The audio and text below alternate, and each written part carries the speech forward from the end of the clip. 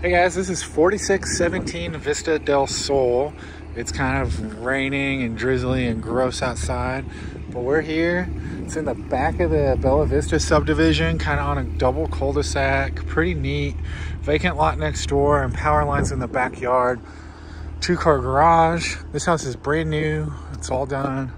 It's got the landscaping done. Let's go inside and take a look. I'm gonna kick off my shoes so I don't track water footprints throughout this pretty house. So big open concept. Got an entryway here with a coat closet and a little mud bench. Perfect place for me to sit down and put my shoes back on here in a minute. I love the granite countertops. It's beautiful. Spacious kitchen, very bright and white dining area. Fireplace, living room.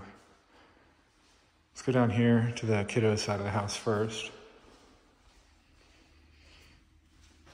Bedroom number 1, pretty average size. Bedroom number 2, hall bath. I really like the tile they picked out for the shower. It matches the granite in the kitchen. Bedroom 3.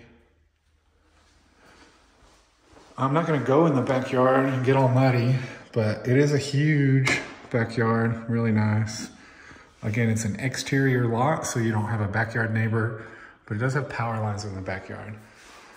And then about this neighborhood, you can see like that construction over there, they're building apartments right there. Like literally, you drive past them on the entrance to the neighborhood. And that's, again, something that a lot of people don't like, just, you know, for whatever reasons. Super pretty.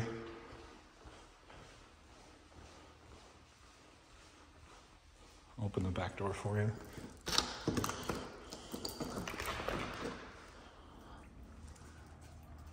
Small covered back patio. It's pretty wide.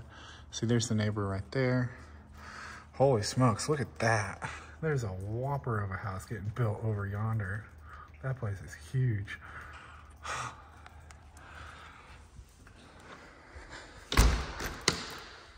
Coming through here, really nice kitchen. I like the two-tone island, different from the rest of the cabinets. Stove, nice vent hood. This is neat, like the little cubby hole, kind of like they would do in a shower. I've never seen that. Installed microwave. Man, somebody tracked mud through this house and it was not me. Small pantry.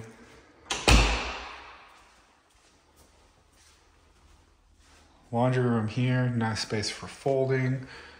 Room for your washer dryer and a hanging rod. And then a window out the front yard.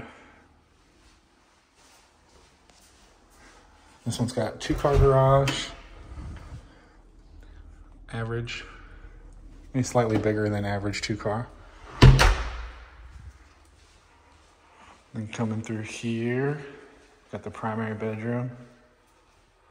This one's huge. This bedroom is nice. Got the double tray ceiling, 2 windows. The bathroom here is gorgeous.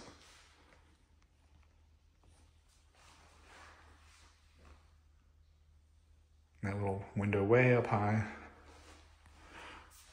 This shower is killer.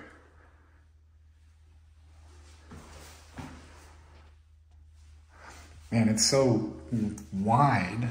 I wish they would have had a shower head here and a shower head over there. That would have made it perfect.